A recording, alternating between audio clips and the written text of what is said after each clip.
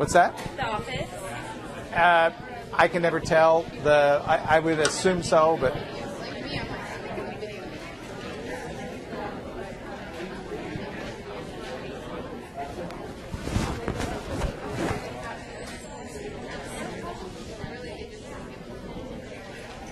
Okay, folks, let's get started.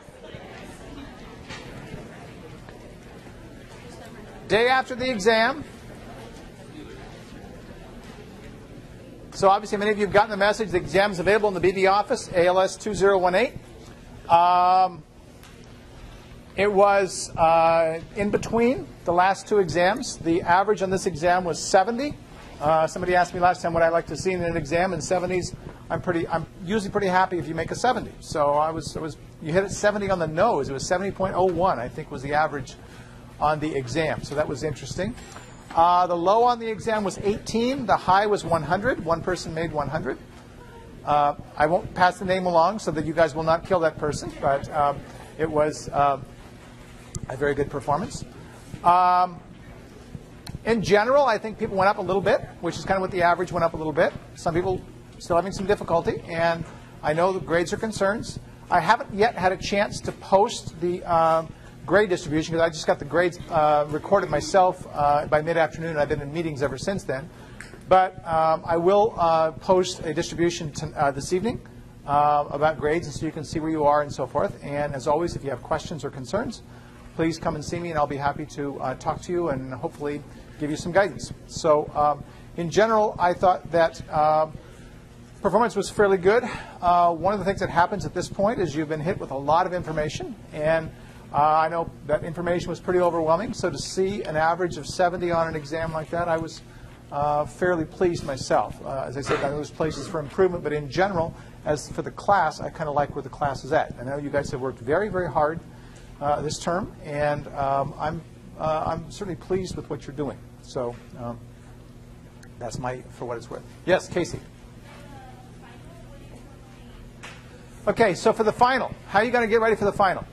The final, as you know, you'll be able to use a note card that I give you that you will use handwritten notes. You cannot use printed note cards, and you have to get the note card from me. So that's number one. You have to get the note card from me. I will bring it to class. You can get it here, but you have to underline have to get it from me. If you use a note card besides what I give you, you will lose points. If you don't have a note card, you will lose points. You can leave it blank if you want to, and sometimes people actually do that. But the point is that you have to get a note card from me for the final exam. That's kind of your ticket for the final exam. Okay? Now, in terms of preparation, which is what I think you were asking, how should you prepare for the exam? There's many ways of doing it. My general guidelines are as follows. I would recommend, first of all, that you look over the old exams that you've seen and make sure you use that as your outline for concepts for old material. All right? The questions aren't going to be the same, but the general topics are going to be the same. All right? I am never going to go back and pick out obscure things that I didn't discuss in the previous exams, but the topics are fair game. So that's one piece of advice. The new material versus old material on the exam, if you look at the number of lectures that we have on new material compared to the total number of lectures in the term, there's 40 lectures, about 37 lectures in the term, I think is what it comes down to.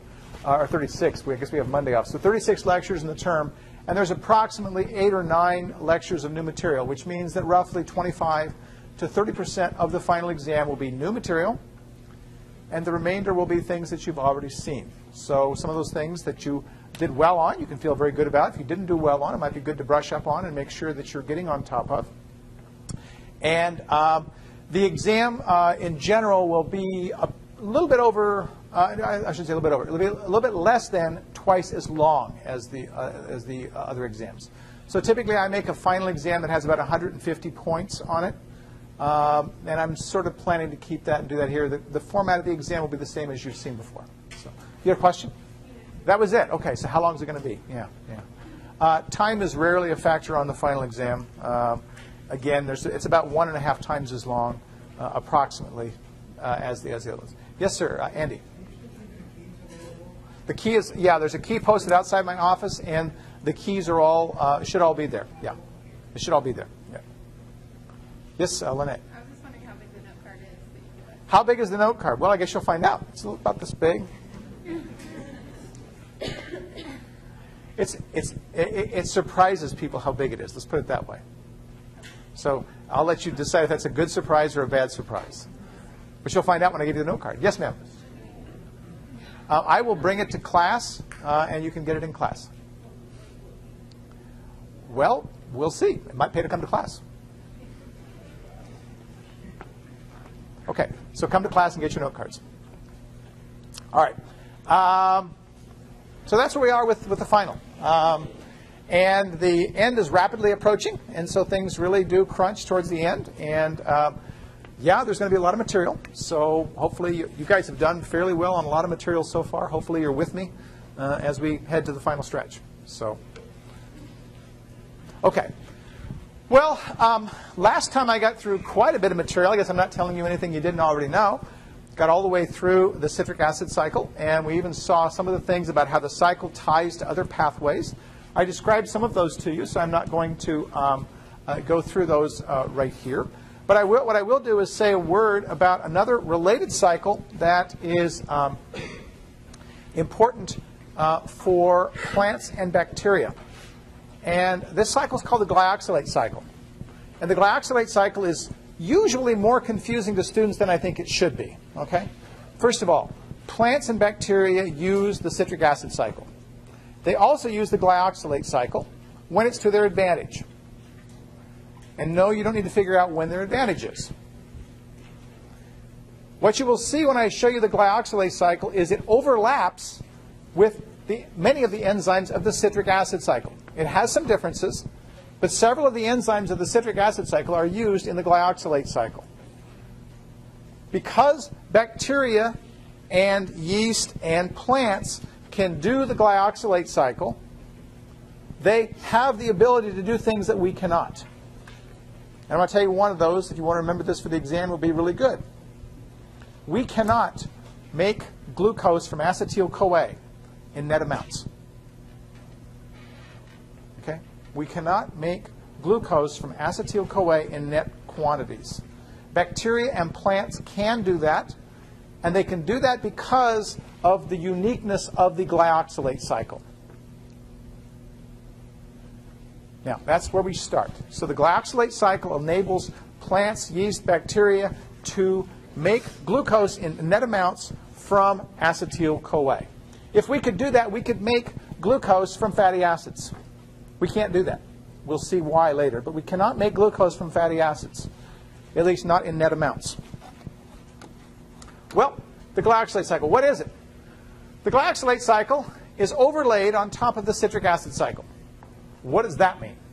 Well, the citric acid cycle is the bigger circle on the outside. It's all the reactions of the citric acid cycle. The glyoxylate cycle short-circuits that. Okay? Now, how does it short-circuit it? Well, it short-circuits it in this way. When we get to isocitrate in the citric acid cycle, plants and bacteria have an enzyme called isocitrate lyase that enables them to break isocitrate into two pieces. Our only option when we get to isocitrate is to decarboxylate and make alpha-ketoglutarate. So the glyoxylate cycle bypasses the decarboxylations. It bypasses them. It does that by splitting the 6-carbon molecule into a 4-carbon molecule and a 3-carbon molecule. Okay? Now for us, I said it's overlaid. They're actually cheating here. For us, we go isocitrate, we go alpha-ketoglutarate, we go succinyl-CoA, and then we go succinate. Right? So they've bypassed, in their cycle, they've bypassed 2 decarboxylations, going from isocitrate to alpha-ketoglutarate and going from alpha-ketoglutarate to succinyl-CoA. We throw those away as CO2. Now, we don't just throw them away because we're making NADH, you may recall. And NADH, as we will see, is good because it's useful for energy. So this pathway that you see on the screen doesn't produce as much energy as the citric acid cycle does. So there's a hint right there. Plants and bacteria aren't going to be doing this if they're needing energy. How does it work? Well, here's isocitrate. Here's succinate. We know if we use the enzymes of the citric acid cycle that succinate can go to fumarate, can go to malate, can go to oxaloacetate. No surprise there, right? However, we have this extra entity called glyoxylate, which is a 2-carbon molecule that can be used for something. Okay? And what it's used for is combining with acetyl-CoA. When we combine glyoxylate with acetyl-CoA, not we, plants, bacteria, and yeast, they use an enzyme that we also don't have called malate synthase. So plants, yeast, and bacteria have 2 enzymes that we don't. Isocitrate lyase and malate synthase. These 2 enzymes allow them to take this glyoxylate and make malate by combining with a second acetyl-CoA. Now, if you're keeping track, we started with a 6-carbon molecule over here. We split it into 2 pieces. One of those pieces is over here as oxaloacetate. The glyoxylate was combined with a second acetyl-CoA, and now, at this point, we would have 2 glyoxylates. I'm sorry, 2 glyoxylates. 2 oxaloacetates. I can't even talk today. 2 oxaloacetates. Everybody's got a puzzled look on their face. We have 2 oxaloacetates. Each turn of the glyoxylate cycle produces 2 oxaloacetates. That's important, folks, because one of those is extra. If we want to keep the cycle going, we can throw one of them out and keep the other one in the cycle, keep it going. Because we add the next oxaloacetate to acetyl-CoA, we've got citrate, isocitrate, and we go and do this. Now, it's for this reason that plants and bacteria and yeast can make glucose in net amounts, because each time the cycle turns, another oxaloacetate comes off, and that oxaloacetate can be used to make glucose. We can't do that. If we try to take that oxaloacetate away, what's going to happen to our citric acid cycle? It's going to go away, right? That's what we can do it, but we can't do it in net amounts. That's when I say net amounts. If we try to do it, we're going to start killing our citric acid cycle. These guys can keep their glyoxylate cycle going by doing this. So the glyoxylate cycle is a very useful cycle. It's used by plants, bacteria, and yeast, as I said, and it's used because they have these 2 enzymes that we do not have. If we could use acetyl-CoA to make glucose, we'd have a really good way of burning fat into something useful. Be kind of cool, wouldn't it? Okay. Just make sure you don't get any carbohydrates at all in your diet, and you would automatically convert fat into glucose. That'd be kind of cool. Unfortunately, we don't have that option. Okay, questions on that? Yes, back here. There are 2. So one being produced from succinate, and one being made from this glyoxylate plus another acetyl-CoA. Yes, ma'am? So it's isocitrate lyase and malate synthase. These 2 enzymes together are enzymes that we don't have. And when you say yeast, is that like referring to all fungi? I can't say how widespread it is in fungi. I don't know that, to be honest, but I would suspect it's fairly widespread. Yes, Sue? So instead, when you get to that stage where we don't have the extra enzyme, but you're getting 2 for 1 in the other process, so where does the extra material go? What's it used for? It's not being turned into an extra.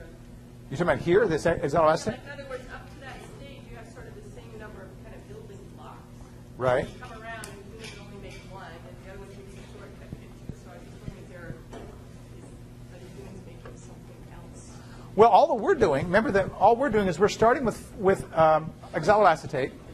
We do this reaction, we do this reaction, we do two decarboxylations, and we're right back where we started. So we're like that gerbil on the running wheel, right? It doesn't get anywhere. Well, actually, I shouldn't say that because we are getting somewhere. But the cycle doesn't have any net products. Okay?